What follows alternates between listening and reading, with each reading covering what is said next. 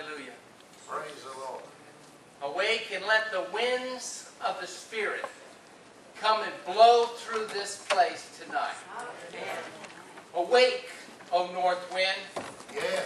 and south wind, and blow upon my garden that the spices may flow out. Hallelujah. That's what's happening tonight. Yes, indeed. We've had the north wind come in here and blow upon us this night. We've had that south come in and blow upon us this night. If you look up the word north, it says it's a northerly direction, but it means there's a root word there that means hiding place, secret place. It's the secret place of the Most High, of the shadow of the Almighty. It's the south side. If you look up the word south, it means a southerly direction, but it means right hand. He's come and He's blown His wind.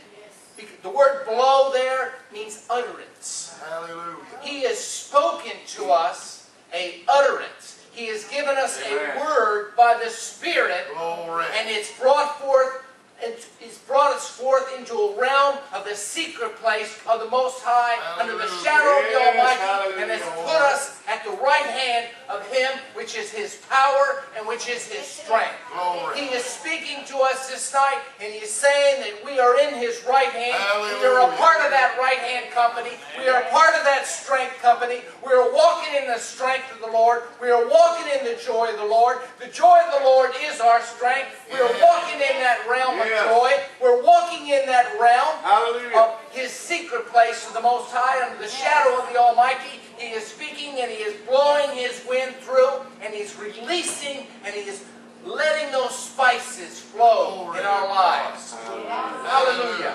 Think about that. Who is this that cometh out of the wilderness? Oh, yeah. Who is this that cometh out of the wilderness? Perfumed like clouds of perfume.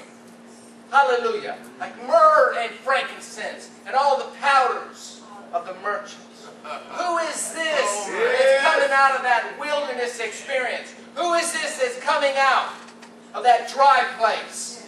Of those obstacles of dryness? It's you.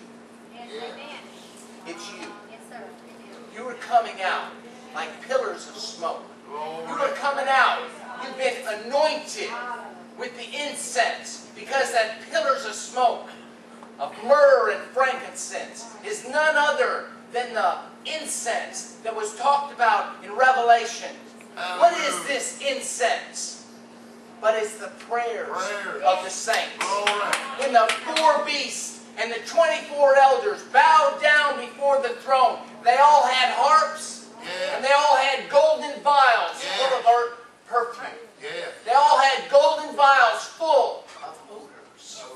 They all had those spices that were within them and that were being released. Because there was a wind of the Spirit that was coming through, and it released it. And what are those harps? Those harps in the Old Testament, if you go and do a search on them, you'll find that in many circumstances and in many situations, the harp represented a prophetical word. Yes, indeed. And you see, it's that incense which is the prayers of the saints. And He's anointing us this night with the prayer and the anointing of a prophetical word. You know, it's that anointing that is on us this night. It's that oil that is on us this night. In the Old Testament, the person who had the art of the apothecary, he had the job of creating the oils and the incenses. He took the stacte, and he took the galbanum, and he took the onycha and the myrrh, and he brought them together, and it was brought forth for a holy oil unto the Lord. It was brought forth as the perfume unto the Lord. And that word stacte is a very interesting word. It means drop, drip. It means distill. And it comes from a Hebrew word. It comes from a root word that means to prophesy, to preach, and to have discourse. There's an anointing. There's a process. There is a oil that's within us that the Spirit of God is blowing upon us and the myrrh is coming forth. Yeah. For you see, stacne is myrrh. If you look it up and you do a search on it, you'll find that stacne is the purest form of myrrh. Glory. And the myrrh is bitterness. Yes. But yet it is a bitterness, but it is also a prophetical word. Yes. We've gone through the bitternesses. We've gone through the hard times. We've gone through the struggles. But He's taken those hard times, He's taken those bitter things, and He's turned it into a prophetical word. He's turned it into a prophetical word in our life. And we are now not speaking bitterness, but we're speaking a prophetical word. Yes. For we overcome by the blood of the Lamb and by the word of our testimony. And the word of our testimony is the spirit of prophecy. Back to this prophetical word, that anointing that we are anointed with. It's that stacne. It's that onycha. It's that galbium. And it's that myrrh and frankincense. Who is this that comes out of the wilderness? Jesus. Powdered, or like pillars of smoke, perfumed with frankincense and myrrh. Come into my garden and taste of my garden, O my beloved. We are being, it says, all of thy garments smell of myrrh. Smell of myrrh. That's All of thy garments smell of myrrh and aloe and cassia. It says that he, my beloved, is a bundle of myrrh that I have betwixt my breasts all night long. Hallelujah. All your garments are loaded with this prophetical word, because myrrh is prophecy. All your garments are walking during the day.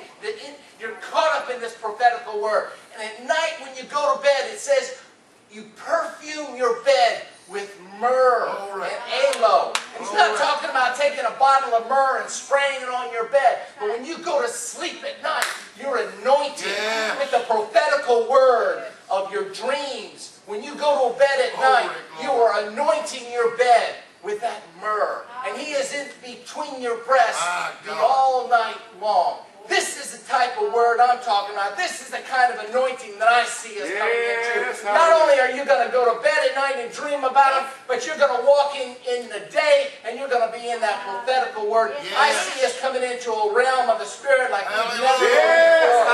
We're walking in realms and we're walking in things we have not seen before. God is really blessing us. God bless you.